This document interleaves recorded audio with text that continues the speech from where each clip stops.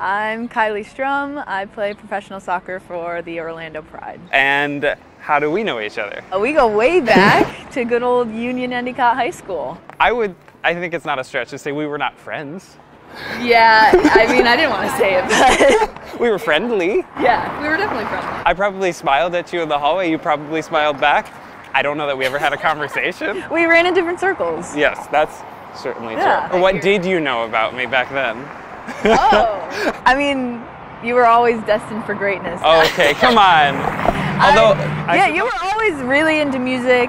I guess it's easy to say in retrospect. Right. Isn't that the extent of it though, right? You're like, oh, you're like the music kid. Yeah. I'm like, you played soccer. Yeah, I was a soccer kid, you were the music kid. Yeah, and like, and here we are. You seemed to be really successful at that in high school. Yeah. I seemed to be very successful at music in high school.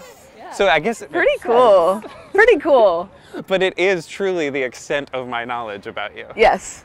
Until very recently, where we ended up doing an escape room together. Yeah. But like, you don't really talk during that about things. It's very hectic. Yeah. So I'm like, okay, I actually don't know anything about you. Yeah. And I don't think you know anything about me. I don't. So as much as we go way back, and that's absolutely true, and I understand your upbringing so deeply, because I'm sure it's so similar to mine, that's where it ends. Yeah, So, take me through it. You are in upstate New York, you're having success with the soccer team, which I remember being like very good as a team. Is that accurate? Yeah. Okay. Yeah, we had a good run in high school for sure. Are you the only one that continued on? No, there was actually a good group of us who played like D1, D2 soccer. So that's crazy. Pretty rare, I think, for a high school. Yeah, to have multiple people. Yeah. So, yeah, it was fun. Played high school, went to college at Boston University, played there. But even that, how's that happen? Like, did they scout you? Did you decide to go? Yeah, so I played, so like you play high school soccer and then you also play like club soccer. Mm-hmm. So I was playing my club soccer in Syracuse, which as you know is a bit far away from Binghamton. Sure. So I was traveling back and forth. In high school you were doing both. In high school, yeah. So I was traveling back and forth to there to like get the best training with the best coaches, that sort of thing. Sure. So yeah, I was recruited from there. To play at Boston University, and I really wanted to go to Boston University. So I was like, hoping to get a scholarship because I love Boston. Big fan. Yeah, and I did. And from there, what happens? So from there, like, had a decent college career, I would say, like as a team and individually. Sure.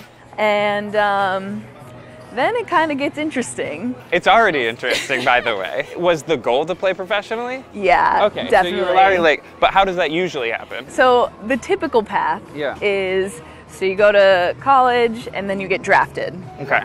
I didn't get drafted. And that's like a scouting situation as well? Yeah, okay. Exactly. Yeah, so there's always scouts like looking at you in college.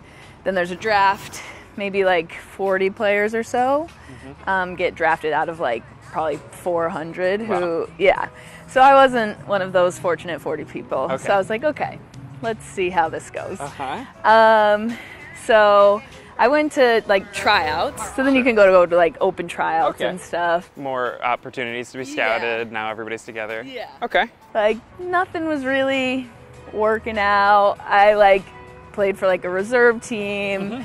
Nothing crazy. And where was that? That was in Boston. In Boston. So it made sense. Okay. And then I went over to Germany to try my chances over there because it wasn't working out in the U.S. You just went. It was so bad. I ended up getting deported, actually. What? Yeah, like, not purposely. What do you mean not purposely? I know not purposely. I don't know if you, like, know, but, like, I'm like a rule follower. Like, I don't break the rules. I'm a good girl. I was over there for 6 months. Yeah. I don't speak any German. Sure. I was just trusted this man who was helping me get my visa. I was there in the beginning. He handed me this sheet of paper. It was all in German. Of course, I didn't translate it because why would I do that? I just trusted him. And he's like, okay, all you need to do is you need to get your visa before you go back to America. Okay. I'm like, okay, cool. Great. Awesome. So me and there was 2 boys from the men's team go to get our visa. And like German people, I don't know if you've ever met them, but they are like... They're very nice and personable. Yeah, exactly. Uh-huh. You know exactly what I'm talking about. So like this woman was not having it. Like you could tell, I didn't understand what she was saying, but you could tell she was not happy. She was not happy. Anyways. This reminds me of when I got my Russian visa. Oh, Russian visa. What'd you need that for? I was performing in Russia.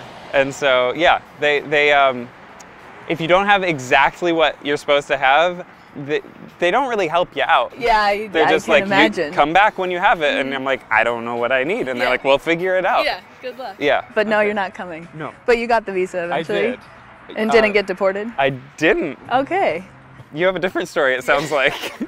So, not happy with us. No. We've all overextended. All 3 of you? Yeah, so technically without a visa you can only stay for 3 months. Right. So we were That's there like a for traveler. 6 months. That's more. Yeah, that's double. And so they were like, you know what, you need to leave immediately. So which is like not terrible. But anyways, I had a trip planned with my friend. We were gonna go to Scotland and then France, and then I was gonna come back, get all my stuff. Okay. And go back to America. So once I left the country, I wasn't allowed back in for 6 months. Right. But I needed to get my stuff. Uh-huh. So I did my trip with my friend, snuck back in on the train, and then when I went to leave again from Germany, obviously I was like red flagged, and they were like, You weren't supposed to be here. I had like a big stamp in my passport saying like, leave to enter for 6 months, like, yeah. But luckily, the team I was playing for the second team. The first team won Champions League that year. So the officer I was dealing with was like a big fan. No way. He was like, I mean, he had no idea that I didn't play for the first team. Like, Sure. I was playing for the second team. And he was just like, oh, wow, like, you know, congratulations, but, you know, this is really bad. Like, you can't do this again. And I was like, I'm so sorry. I'll never do it again. And he just, like, let me leave without any repercussions. Yeah, I got lucky. That was so bad. I can't believe I did that still. Wow. But you were just going to pick up your stuff. Yeah, it was harmless, really. You broke the rules by overstaying.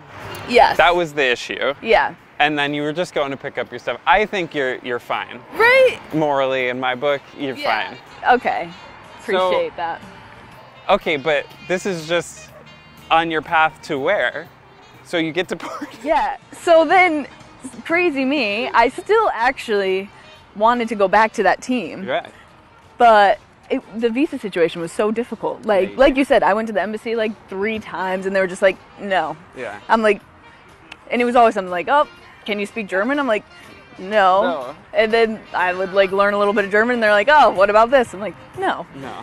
So then I tried my luck again in Boston with the first team. Okay. And Back to Boston. Yep, back to Boston, good old Boston, and actually made the team. So that was exciting, temporarily.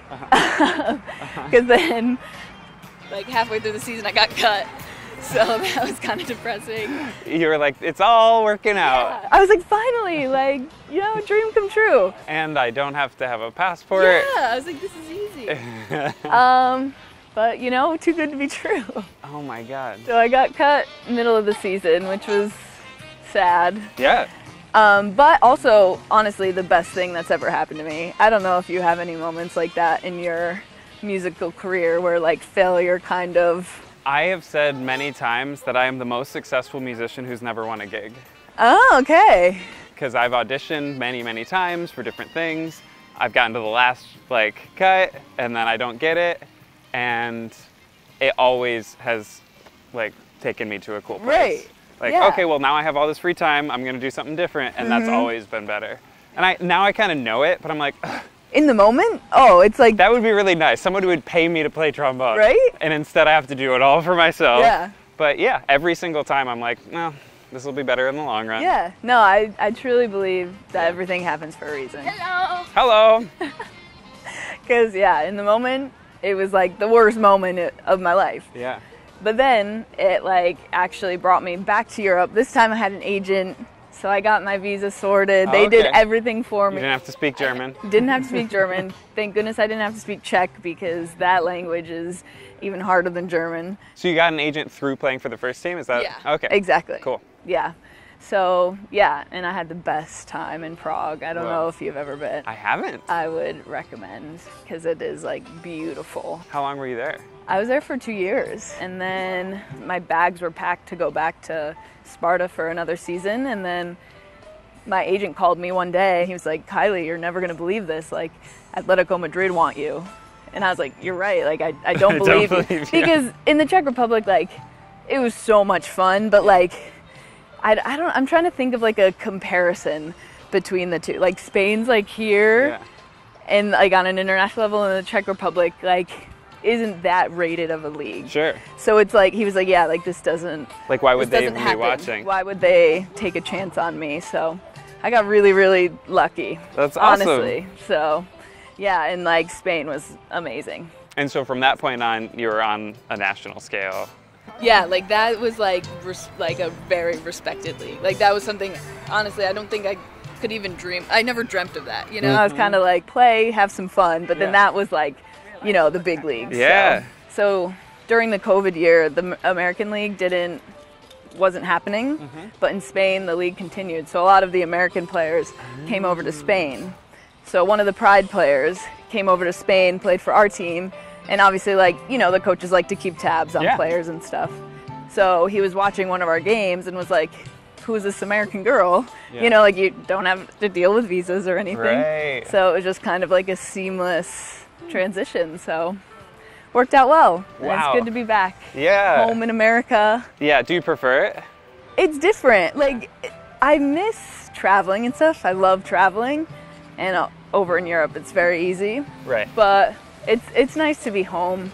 I don't know how much longer I have, so, like, to play in front of my parents and stuff and my friends, and I don't know, you miss a lot, like, overseas.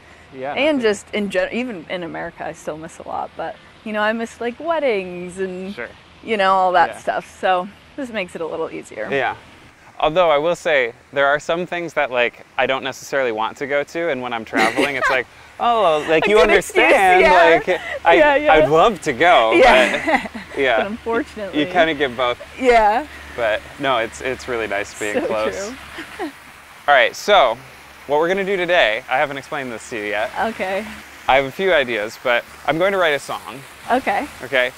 You are not a musician. I'm not going to ask you to do anything. Yeah, please don't. Musically. Nobody wants to hear that. Are you a good whistler?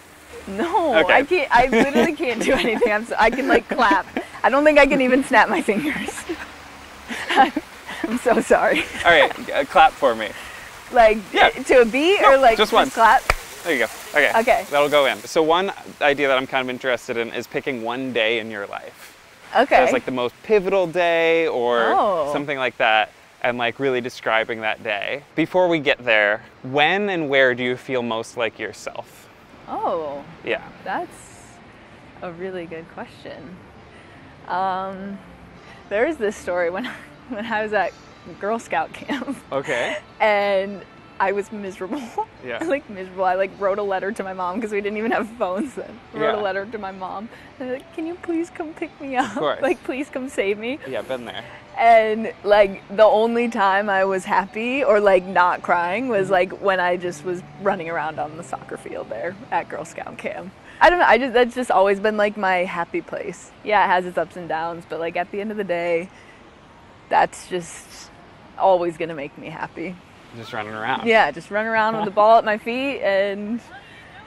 Do you get into, like, a, like, for me when I perform, it's like tunnel vision. Like, it's almost like nothing else exists. But it almost, like, it literally feels like everything else is dark. Yeah. And, like, I don't even see anything. I don't see the audience. I don't see anything. I don't hear them. Yeah. And it's like this In the pinpointed zone. focus. Yeah. Do you get that? Yeah. Oh, absolutely. Especially in, like, the big games. Yeah. You just, like, go into a different zone. Like, some people, like, remember every little moment and stuff, but for me, I'm like, I don't even remember. No. I was just, like, so locked in. Yeah. It's one experience. Yeah. Yeah. Yeah. Did you think of a day when I gave you that option? It's hard because I feel like the pivotal day was, like, the really sad day of, like, me getting cut, you know? Do you not want a song about it? I mean, I don't know if it's depressing or not. Like, I don't know if that's, like, what people want to listen to. So the thing about these songs is it will be absolutely about this as an inspiration point, as a jumping off point. But then, like, the second half of the project is just making it a good song. Yeah. And I, like, don't worry. Yeah. Because honestly, that was probably the most important. Yeah. Okay. Let's dive in then. Okay. Yeah. What year was it? It's a long time ago. This was in Boston. Yeah, this was in Boston. It would have been 2016. Okay. This is after you've been deported. This is after I've been Right, deported. okay. Yeah. Do you care that everyone knows you've been deported? No. Okay. I mean, I hope like the Germans don't come after me or something. Yeah, they're gonna go after that guy that gave you a break. Yeah, I know. Sorry, that's like snitching. So you're back in Boston, you catch a break, and when does the season start? Yeah, so we start in January. Okay, you do all training, you start in January, and then when is it going well? Do you feel like it's going well? So that's the thing. I mean, I was so excited to like have a contract. You know, like that this was is your my first big break. Yeah, my first professional contract. So I mean, it was super exciting, of course, but it's also like a grind. Like it was like I had to compete every day and like really like bring my best every single day, and it was tough. Like they were a good team, and it was like I wasn't like soaring. Mm-hmm. Like I had a lot to learn, and I was really aware of that. But yeah, I didn't expect to get cut. Yeah. Because you know you have a contract for the whole year, right? But in the NWSL, the American League, like unfortunately, if you're not performing or whatever reason, they can just cut you whenever. Wow. Yeah, it's pretty brutal. Aggressive, yeah. Yeah, very much so. So when does that happen?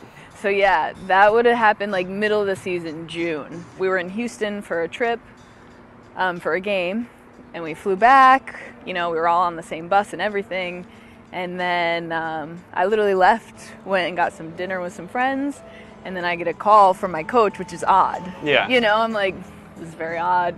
And it was literally like a 3-minute conversation. You're like, this is either really good or really bad. Yeah, right. Yeah. And yeah, it was just really short. Just said like, hey, Kylie, we're gonna have to let you go. Like, they wanted another player, and like our roster was at its limit. Uh-huh. So they were like, yeah, like this is obviously a tough decision, but you know, this is the sport. Thanks for your service. Oh my god. Yeah, and then it was like actually like out of a movie. Like the next day, I like went in to like get all my stuff, and like my locker was all cleared out. All my stuff was in like a brown box. No. I swear it's like out of a movie. Where were you when you got the call? I was in my car. Like I had literally just finished dinner, and I was in my car, and I was like, like you don't even know what to do. No. You know, because your life is just like you have a little bit of a plan. Yes. And then I was like, you know, I lived with a host family. That's what we did, and they were super nice. They're like, you can stay with us. Like it's not like they like kicked me to the curb. Yeah, they're like, well, if you're not playing in Boston. Imagine like they brought in the new players. So it could have been worse, I guess. Sure. But yeah, I was just really like, well, now what do we, you know? Yeah. Like you question a lot. Sure. But yeah, luckily I had an agent, and So what was the conversation with your agent like? I was like, just get me to any team. Yeah, get me on the field. I will play anywhere. Like I've like known players who've played in like Serbia and like Kazakhstan. Yeah. And like I was honestly like ready to kind of do that. Sure. But I got lucky that it was in Prague, which was like a good team and a decent league, like, and a nice place to live. Yeah. So I was ready. I was like, please, whatever you got for me, like I'm there. And how fast was the turnaround there? It wasn't long. It was good timing actually. Like I got cut in June, and that's kind of when the European season starts. Oh wow. Yeah. So it was only like a couple weeks. I went to my aunt's lake house to just kind of like decompress. So what's that look like? I want a picture painted of this, you sitting there and like kind of sulking and kind of like making a game plan for your life. Yeah, so it's hard because a lot of it is in like the agent's hands. You know, like you're trying to like, you know, prepare your resume, your CV, whatever you want to call it, with all your accomplishments. Right. You're trying to get filmed together and all of that. You give that to your agent, and you just kind of have to like. You're just waiting. Yeah, you're just like, this is what I got, like, and it's just this weird limbo period because you're not making any money. Like you're just kind of in a really weird place. You're trying to like relax and trust the process and stuff, but there are those like doubts in your mind. Of course. Like, what if it doesn't work out? Like, then what am I gonna do? Yeah, most people it doesn't work out. Right. Yeah. So like, and like the odds of the, you know, especially when you just get cut, like you're not like, oh yeah, luck's going my way. Right. Like, yeah. You're just, everyone's gonna want me to play for their team. yeah, I just got cut. Right. I'm free. Like, can you like keep that on the DL? Yeah. Like people aren't gonna ask questions like, why is this girl? Yeah. The league was going on. They're like, why is this like girl when you not get fired from a job, like, I'm not gonna put that one on my resume. Yeah. Exactly. But that's all I really had to put on there. So I was like, Yeah. But it ended up working out really well. So. Wow. Okay. Yeah. And then that trajectory. It's crazy. So, have you ever seen the movie The Butterfly Effect, or like, you know, the with theory? Ashton Kutcher? Yeah, it's like that's like my favorite movie ever. I got cut in June. The team Boston folds. What? At the end of the year, it doesn't exist anymore. Yeah. What? Yeah. How crazy is that? So if you stayed on the team, you would have been in the same spot. Yeah. Better resume. True. True. I wouldn't have to say cut. I would have said folded. Yeah. But yeah, that's wild. Isn't that weird? Yeah. So like it couldn't have worked out better, really. And now all of those players are looking for new jobs at the same time. When you 6 months before. Yeah. Over in Prague, already had like half a season. Was like. And they're like, chilling. oh, could we come play with you? Yeah. Wow. Isn't that weird? That's crazy. Yeah. Who knows what would have happened at that point? You know, maybe, you know, I would have been in the same situation, just, you know, delayed 6 months. You never know. Right. But at the same time, I think I did learn a lot about myself. Like, I think, like, that feeling and that failure, like, when I went over to Prague, like, I just, like, fell in love with the game again, as corny as it sounds. Sure. Because, like, in Boston, it was a struggle every day, and I was, like, nervous and not confident, like, didn't feel like myself. And then when I went over to Prague, I was like, nobody knows who I am. Nobody knows that I got cut. Sure. I'm not going to tell anybody. So much less pressure. Yeah, so I'm just going to, like, go out there and just, like, have fun. And it was, like, honestly, the best thing that ever could have happened. I know it's, like, probably not nice to talk about it like this, but, like, was it easier to play in Prague? Like, was the caliber lower so you could, like, kind of hang? Exactly. Exactly. Like, I don't know if I was ready for, like, the NWSL. Like, that was, like, the one of the highest levels. Sure. And I don't know if I was ready for that. Like, it was, like, a big jump for me. So I think the trajectory that I took was kind of perfect. Like, went to Prague and then was able to kind of, like, build my confidence and, like, get better, obviously. Like, get experience. And then went to Atletico and... yeah, now here. So it kind of, you know, took a nice little upward. Yeah, a little bunny hop and then up. Yeah, exactly. Wow. Pretty crazy. Wow. I'm trying to think of like the arc of this story, and it's clearly like the success story with like, it's the hero's arc. Here's the bad guy, we're gonna defeat him. Hey, we're gonna defeat him, and then like something happens. Yeah. And then it goes back. It's the hero's arc. It's the perfect story you've crafted. Okay, But we need the resolution. Are you super happy? What are your ambitions now? I'm so happy here in Orlando. Like, do you have to say that? I mean, technically probably yes, but I mean it. Do you trust me? Yeah, sure. I love Dennis Wick mouthpieces and BAC trombones. Of course. I really do. Same page. Same page. But yeah, I love it. I love playing. Like, I've honestly probably the greatest thing. I mean, you probably understand too, like, to do what you love every day. Like, we're like the luckiest people ever. Yeah, and it's hard to remember that sometimes when it's like a grind. And you're it is. I could be doing literally anything else. Yeah.